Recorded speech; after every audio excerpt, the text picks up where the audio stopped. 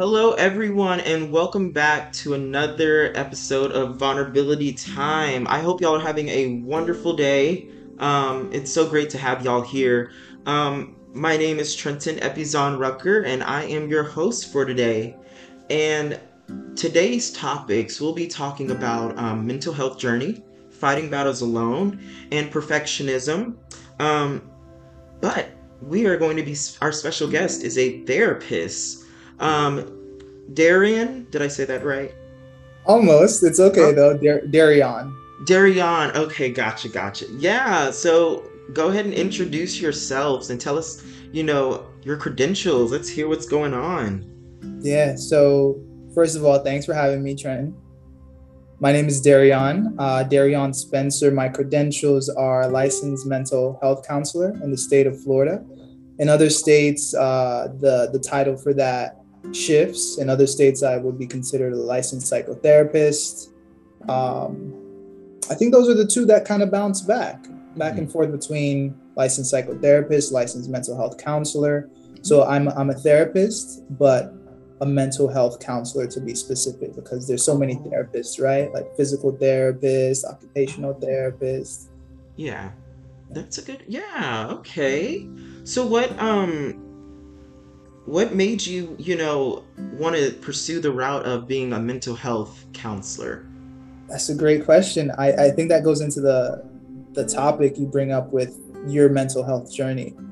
And one thing you'll learn about a lot of therapists, not to put them on the spot, but it's vulnerability time, right? To be truthful, a lot of therapists, and speaking of myself personally, I've had my own mental health journey. And through that, I I was like, wow, this is a space I can have an impact in. And if we want to slowly go through it and break it down, I grew up with a sick mother. She was always physically sick.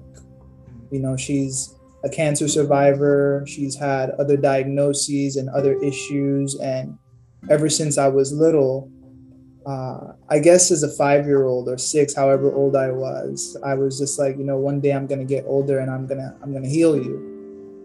So from a young age, it was in my mind. I want to be a healer in the big scope, in the grand scheme of things. And in my mind, I thought I would go off to school and become a doctor, because my mom was dealing with these physical issues. I was like, that's the kind of healer I would want to be for the world.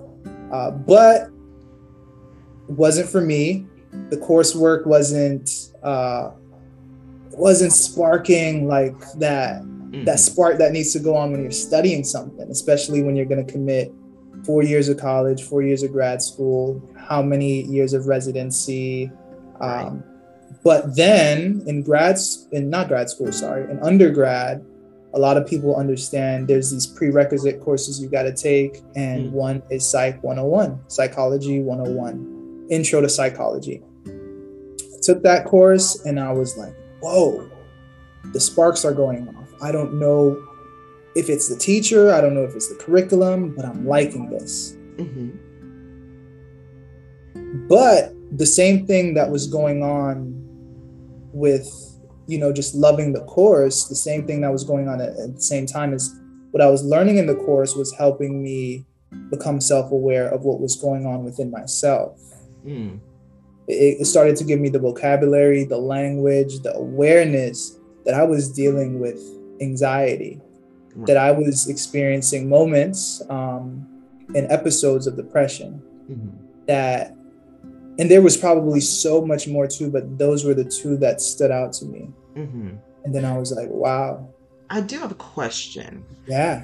Um, this just came to mind. So, one of the things that I'll be that this podcast will be covering, sometime in the future is acceptable mental health. And we're seeing in this generation or this day and age that, anxiety and depression are a little bit more acceptable to talk about. Mm-hmm. Right. Um, yeah, and so you mentioned that there is so much more that was also going on. Right. Would you be willing to share, a couple Absolutely. more mental health diagnoses that you were also struggling with?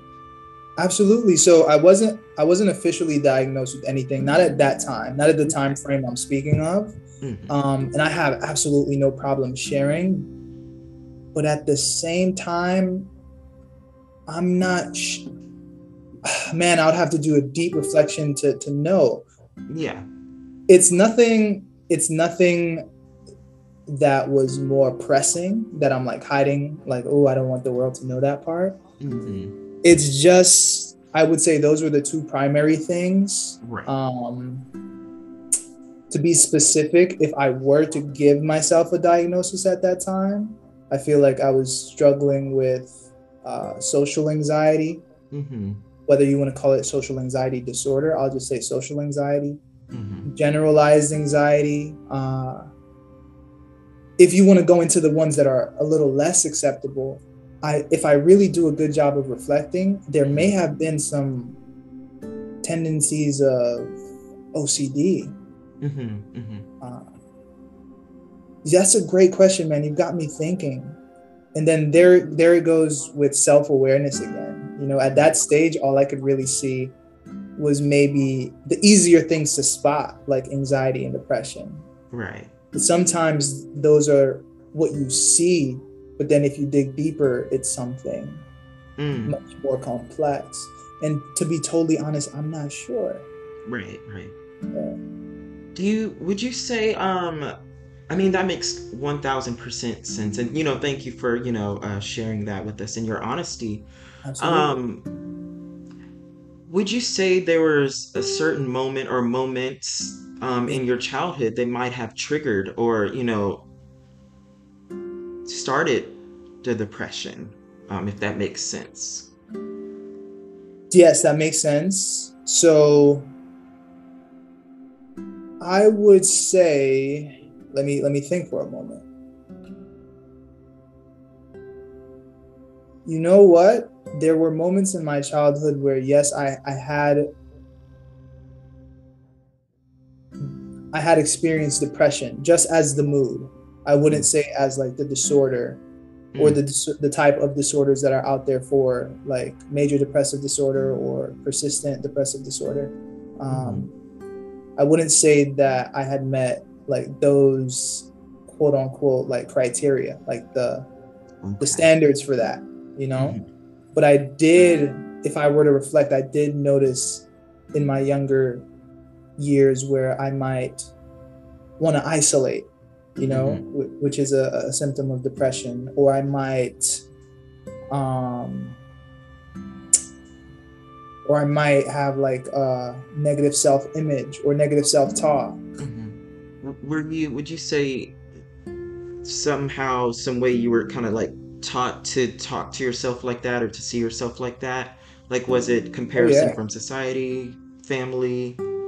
yeah. It was a mixture of all of that. So Mhm. definitely society, just growing up dealing with different seeds society was planting in my head of what a young man should be, what a young black man should be, what a young black man should look like, the masculinity pieces of it all, all of that at points made me question if I was living up to society standards. And then Mhm. of course family had their own standards that you had to say like, damn, am I living up to this? Right. which would make which would make me potentially say things that were very critical and Mhm. demeaning to myself. But Mm. then you hear it from, I don't know if I necessarily heard it directly much. I'll say much. Mhm. Like no one was saying to me like you are a piece of trash or you suck. Like it was just the seeds they were planting, Right.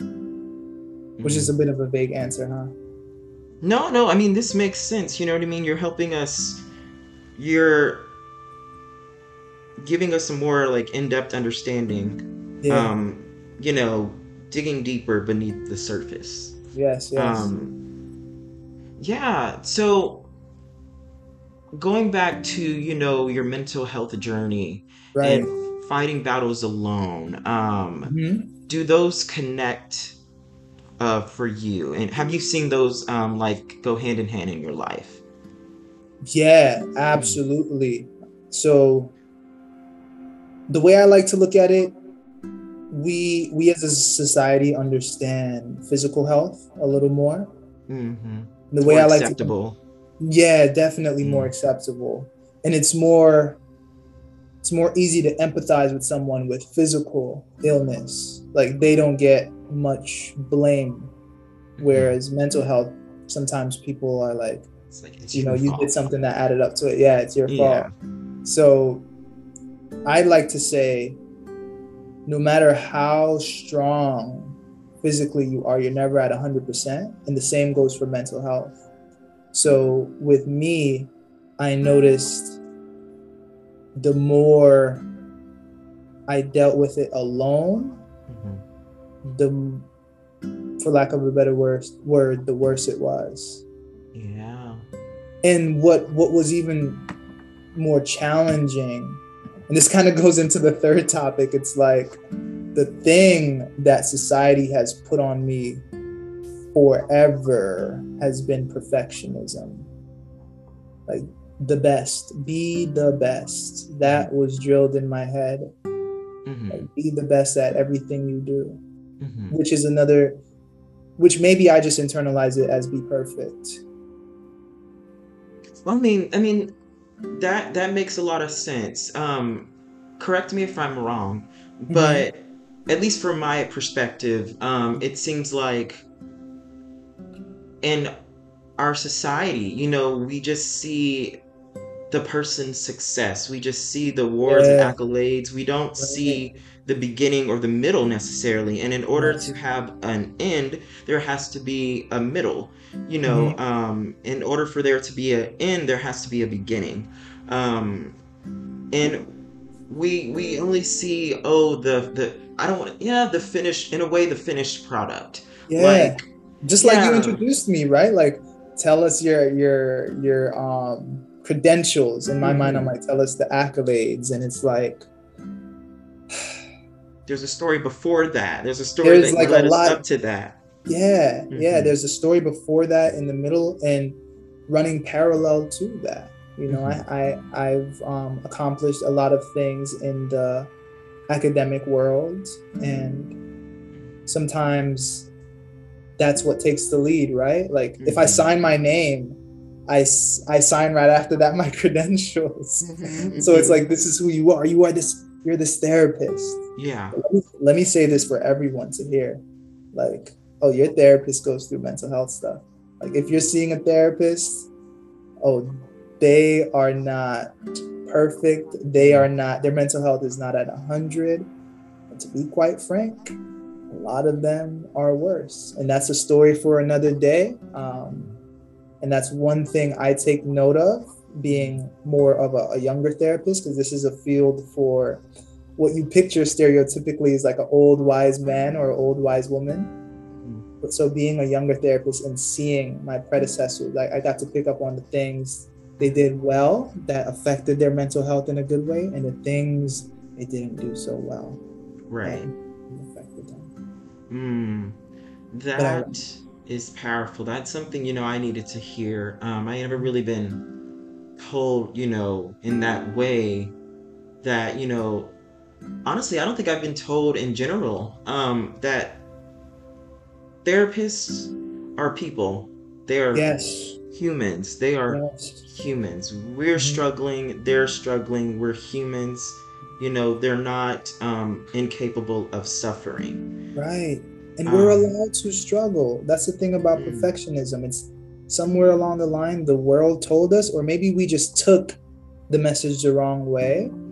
But somewhere along the line, we're told like we have to show up no matter like what we're going through.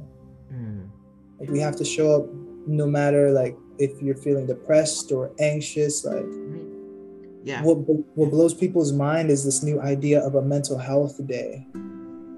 10 years Mm-hmm. ago, and still to this day, You say that once, twice, three times, like, oh, you're out of here. Depending on your job structure or the business you work for, it's like, what do you mean? Right. Yeah. Hmm. I mean, I feel that, 1000%. Wow. Sorry, I'm just like reflecting on that really quick. Dude, take your time. Hmm. While All you're this is coming from reflecting, a therapist, by the way. Just see yeah. the humanity Hmm. um in him. Um, he's still able to help those, you know, despite his own suffering, because he is human. Right. That's huge. Hmm. I do have a question. Yeah, Um, absolutely. it kind of relates to this, but I know we're like on a time crunch, so I'm just gonna like ask the question. So, Hmm. as a therapist, what is your thoughts on, like, what would be your answer on, is the glass half empty or half full? Ooh. Mm, So that has been a struggle for me because I'm always wanting to be mindful of toxic positivity. Yes. And yeah. it's something a lot of people, it's like what's awesome is there are therapists out here speaking outside of a session. So people are learning the vocabulary, people are like identifying it within themselves. So it's kind of like a new buzzword, but it's a thing. Mm, Toxic positivity. yeah. And for me, I'm just a very positive person in a rational way. Mm, And I've hmm. had to do the work to get there, like Yeah. going to my own personal therapist. Hmm. And shout out to all the therapists that are in therapy. Yeah, I heard every good therapist needs a therapist. Every therapist needs a therapist. First of all, it would be hypocritical if you've never gone as a therapist. Right. Like you've never been to therapy. Hmm. Um, and second of all, we have to recognize that we're human and that we're all dealing with something. Yeah. But to go back to your question, glass half full, glass half empty. Me personally, um, I would go to say, just speaking personally, I would Hmm. say my glass is entirely full. Hmm. You might see it half, but I've already manifested it all the way full. Hmm. It's just in the works, it's just in the making. Right. Now, I can say that to myself, but if I were to tell a client that, like, your glass is not half empty, it's like full, we just have to get there, like that can be a little toxic if I'm Right. Right. invalidating what they're going through. For me, the Yes. glass is half full. Would you? Definitely full. Oh, sorry. Go ahead. Sorry. No, that was what I was saying. Like definitely full. Would you say this is something that life has taught me Yeah. recently? Um, because I was asked that a lot growing up. Is the glass half empty or half full? And I felt like I had to choose, Yeah. and then I didn't know the word toxic positivity back then, but that's exactly what it was. Um, Mm-hmm. at least how I see it now in life is the glass is both half empty and half full. You have to acknowledge the pain in order to see the purpose. Um, Ooh, you're can gonna it make an be? amazing Yeah, mental and health so it's clinic. just Yeah. like, is someone like, how about we not just acknowledge only the half empty or the half Mm-hmm. full? How about we acknowledge the whole glass, which Yes. is not negative or positive, but it's honest. It's with the good, Yes. the bad, and the in between. Yes. Hmm.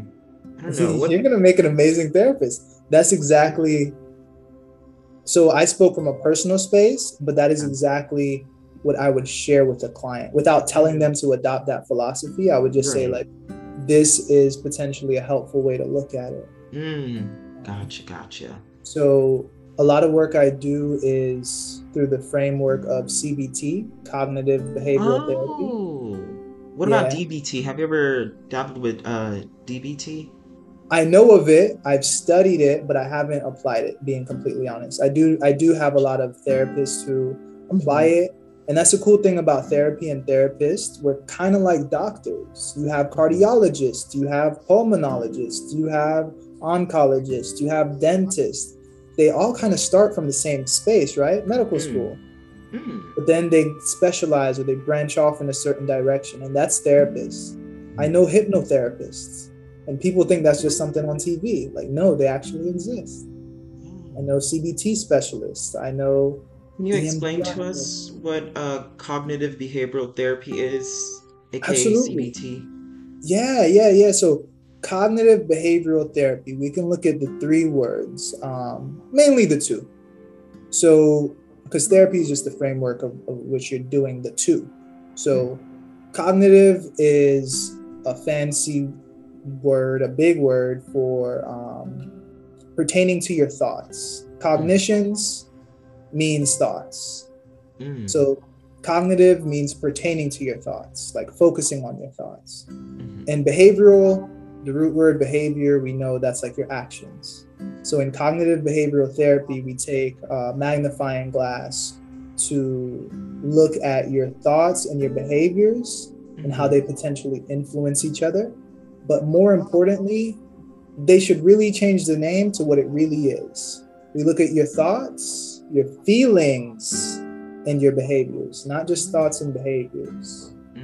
So the philosophy in cognitive behavioral therapy is your thoughts influence your feelings, and your feelings influence your behaviors. Some people would say it creates the three, but I just like to err on the side of influence. Right. It's like a triangle, and in it there is a cognitive triangle. Your thoughts influence your feelings influence your behaviors, and your behaviors influence your thoughts, and your thoughts. So it's like a cycle.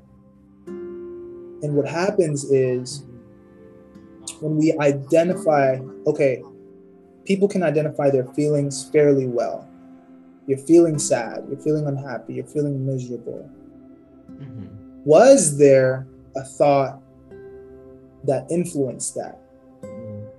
If there was, can we work on that thought in the way you said it? We're looking at it from the half empty lens, but is there also a half full? Can we let them live together while for sure acknowledging the half empty? That's the most important part. We're not even going to look at the positive until we acknowledge what your true feelings are. But once we acknowledge that, and that's just one way we can go about it. There's a bunch of ways, but that's like a basic rundown. And not to go on a rant, but a lot of people would say they're sad, unhappy, miserable, or whatever feeling because of a situation that happened. But if you want to get philosophical, I would just challenge the thought to say, okay, let's then say the situation influenced your thoughts, which influenced your feelings. Which influenced your behaviors. And then from each behavior, there's consequences, which isn't a negative word. Consequence just means like what comes next from your behaviors. If you study for an exam, the consequence is you could potentially do much better than if you didn't study. Not a bad thing. So that's my little rant on CBT, cognitive behavioral therapy. It's my favorite modality of doing therapy. There's many, like you mentioned, DBT and others. Y'all, I know I just learned, just changed my whole way of like how I've been thinking about consequences and certain things, like situations. Like, let that sink in. We just let that sink in, y'all, really quick, of what he just said. Yeah. Wow. I know I needed to hear that. I know somebody needed to hear that. Yeah. Wow. I need to hear it every time I say it, because my favorite part of therapy is the introduction when a client comes in and I start to share. Knowledge is power. So I always like to share the knowledge part and then we start doing the work, because a lot of therapy is doing the work. Okay. Yeah. So, as a therapist, I think it's super incredible, um, super amazing, that you do what you do. Sorry, mental health counselor. Same thing, Oh, therapist, same mental. thing. Okay. They use the terms interchangeably. Yeah, got you. I remember there was someone that I was introducing myself as a therapist, and they kind of got a little irate with me, and they were like, "What kind of therapist?"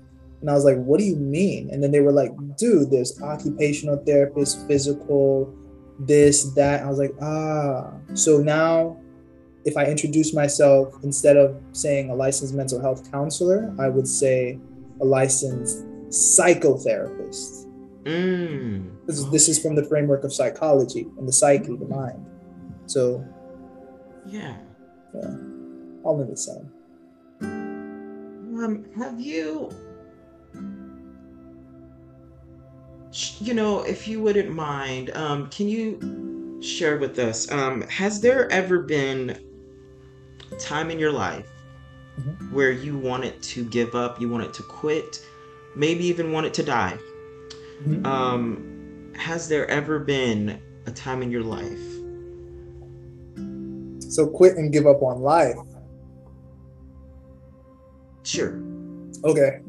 Because when you first said that, I was thinking about like school journey, or maybe like working towards a goal. But then it's clear to me that you're talking about life. So, Well, it could be all of the above as well. uh, Just I could wanting to talk about throw in all the that. towel, whether it's life, Yeah. work, all that in the past. Yeah. When it when it comes to doing things, I used to always feel I used to always have people in my life telling me like I'm quitting early, or I'm quitting Mm, too soon, or I'm not giving something my all. Just when it comes to like maybe trying something new. mm, And as I've gotten older, I have congratulated myself and gave myself a round of applause for knowing, this is how I look at it, knowing when it's time to pivot. mhm, That is really important. If you're doing something and you're not getting anywhere, and by anywhere I mean like a sense of fulfillment doing it, and you're able mm, to pick up on when it's time to pivot and maybe go a different route, that is a beautiful skill. And it doesn't have to mean you're a quitter or that you gave up on something. That's in the framework of trying new things. Now I can talk about, have I ever felt like ending my life, harming myself. I think that's important to talk about as well. So, mm, ending my life, honestly, no. But I'll be honest to say, I've been very down and sad, and in some dark places sometimes, which is totally okay for a human to experience that. It's normal. I wish no one had to experience that, right. but you're not alone. There's not anything wrong Mm, with you. You're not broken. It's mm, unfortunately for a lot. I don't know. I can't know if I could say all, but for a lot, it's a part of their experience, mm, and that's why therapists should exist. mm, To help people through that. But in those moments, I've never thought of ending my life, but I'll be vulnerable to say I have thought of self harming. I've mhm, thought of like just the thoughts or the feelings that were going on at the time. I thought, I wonder if I should distract myself through something physical. mm, mhm, I never followed through with it, mhm, but for a moment I remember in my teenage years, for a moment in time, that was something like that would pop in on my mind, every so often. And it was really, and if I knew about CBT back then, it's like once you learn the philosophy, it's cool. And as I teach it, I have to be very mindful of the concept of toxic positivity. because we don't want to be doing that. But once you start learning the skills, the coping skills, and some people would say like self-care and being mindful and being in tune with yourself and being coming from a place of embodiment, then you start to realize like, okay, here are the steps I can take to care for myself in this time. So I've given up on plenty of things, and I congratulate myself when I realize it's me pivoting early and knowing that's not me. I'm not going to waste my time or someone else's time. Right. And when it comes to life, I haven't ever wanted to end it, but I totally empathize with those who do, and I totally have been there where I'm like, maybe I should hurt myself and that would distract me. Gotcha. Yeah. That's real. It's a very real thing, and many people come in to therapy having had suicidal thoughts or feelings, whether in the present moment, in the past, and they share with me that I'm the first person they've shared that with. So that goes into like fighting these battles alone. Can you imagine someone wanting to end their life and feeling like there's no one that's going to hear them out, or they don't feel safe or comfortable or trusting in someone to confide in them? Yeah, right. For us who have struggled with or are struggling with, seeking counseling or therapy, not saying, folks listening, not saying that, oh, everything's a one size fits all for everyone. But what I'm saying is, for those of us who have struggled or are struggling to, who are interested in therapy, wanting to give it a try, see what it's like, but we're scared to. I've been there. Yeah. So I say us, as a therapist, mental health counselor, licensed psychotherapist, right? Yeah. I'm gonna get this right. It's a lot. Yeah. It's a lot. Applause. What advice would you have for us, who are scared to make this step? You know what I mean?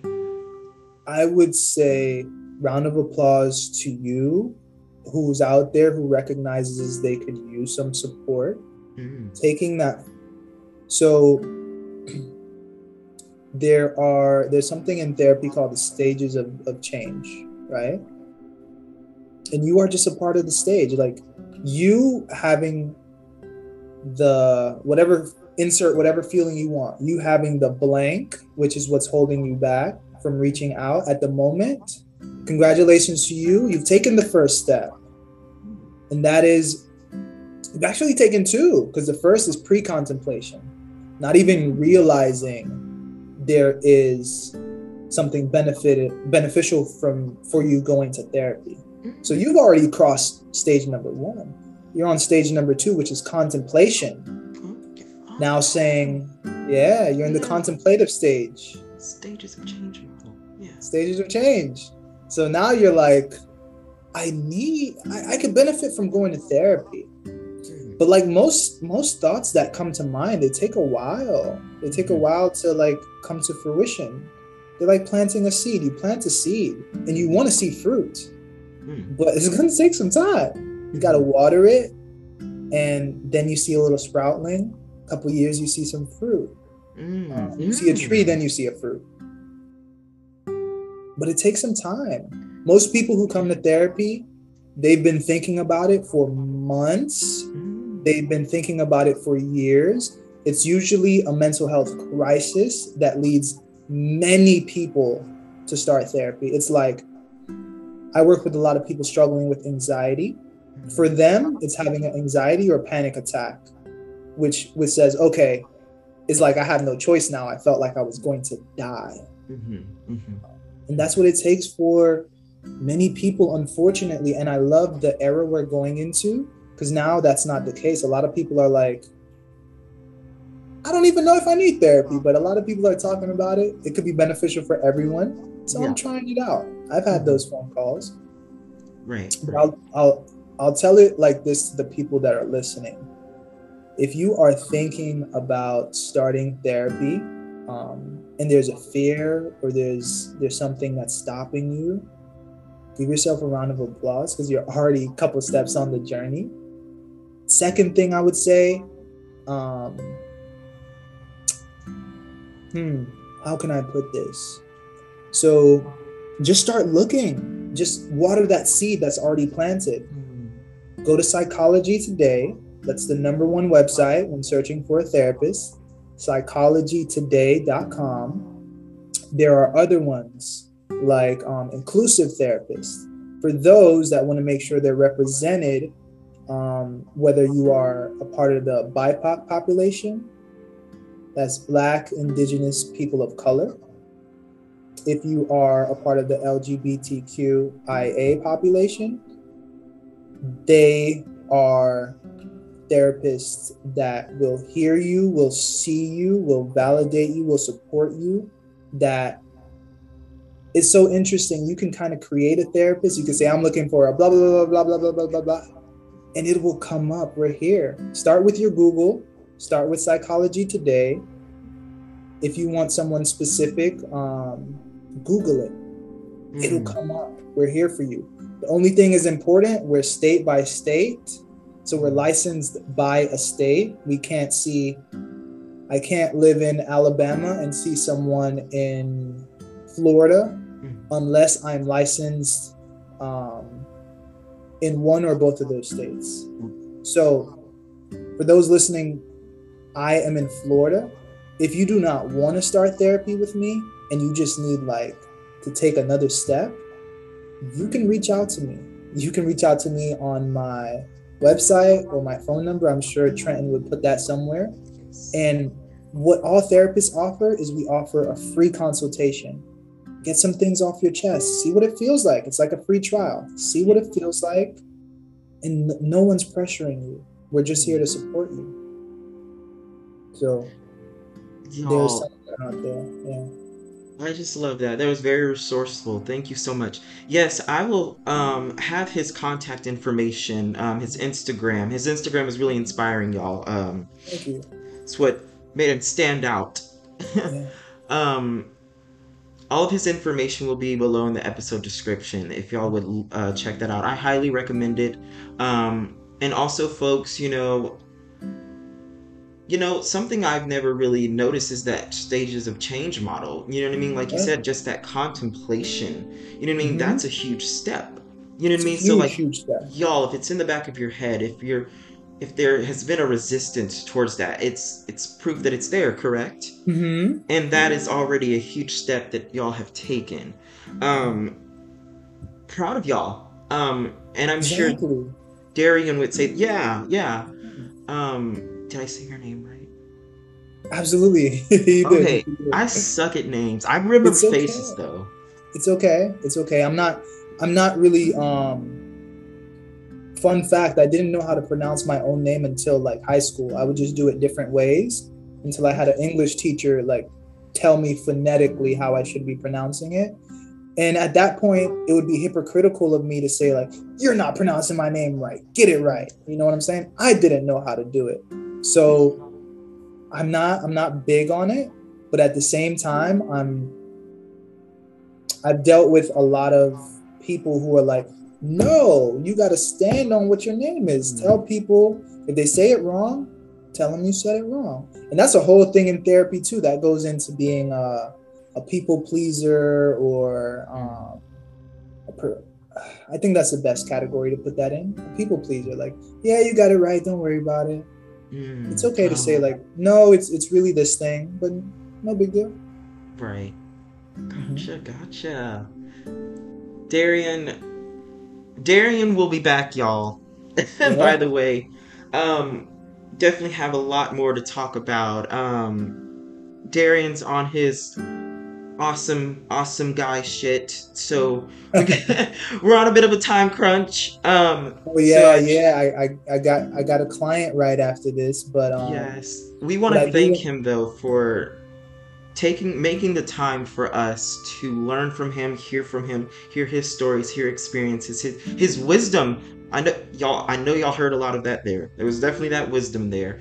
Yeah, Um just passing it along. Knowledge is power. yeah. Thank you, for what you do now, but also thank you for the moments where it was hard, it wasn't easy. You know what I mean? Because it's Yeah, easy to get the applause on the stage, but we don't see sure. what led up to the stage. So I want to thank you. Yeah, I don't know, all of your experiences and all of what led up to what you do now and where you are now, but right. I want to applaud that. Thank you. I Thank really you. do. And so I'm trying to normalize that at Yeah. least within myself. Yes. Yeah, because yeah, the pedestal doesn't really. It's pedestals aren't permanent, y'all. We're humans. Pedestals will break. Oh yeah. So it's like I just feel like therapists or like, well, mental health counselors. Well, in this case, from my experience, it's just they are true definitions of leaders to me Oh because wow. a leader is someone who is not perfect. A Oh leader is yes. someone who does not stand tall 24/7 and never fall. That's not Yes. a leader because that's not honest, that's not real, that is not vulnerable. Right. And thanks to Darian, Mm. this is awesome. This is just inspiration here, your motivation. Right. This is vulnerability time. And I want to thank y'all so much for listening. And once again, Darian's information will be in the episode description below. And I look forward to seeing y'all next Friday. And we look forward to seeing Darian again. We will definitely have Darian on the show again. Awesome. Thanks, Darian. Say bye to everyone. Thanks everyone. Thanks for listening. We're here for you, us therapists.